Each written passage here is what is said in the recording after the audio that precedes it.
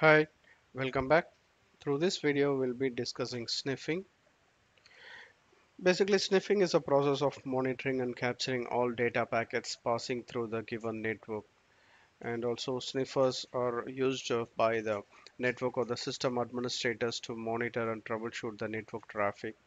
And also, the attackers use sniffers to capture data packets containing sensitive information such as password, account information, and more. And also sniffers can be a hardware or a software installed in a system.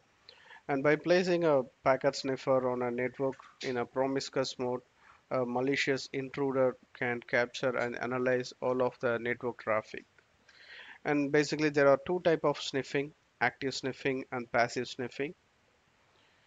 So first of all, understanding about a passive sniffing. So this is a process of sniffing through the hub, where in your network you have the hub as the center connecting device.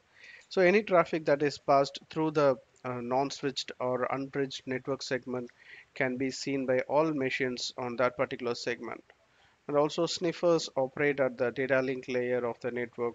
So any data sent across the LAN is actually sent to each and every machine connected to the LAN.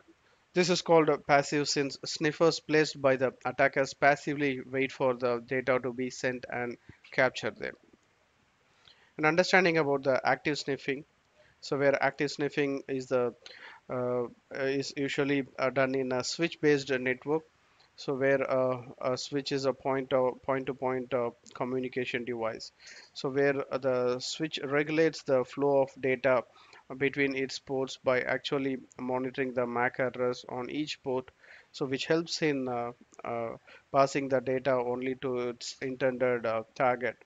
And also in order to capture the traffic between the targets, sniffers has to actively inject the traffic into the LAN to enable sniffing of the network.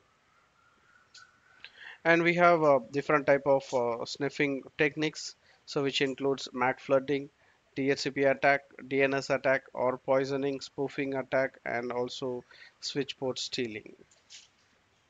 That's all for this video, and we'll discuss the remaining topics in the upcoming video. Until then, bye bye.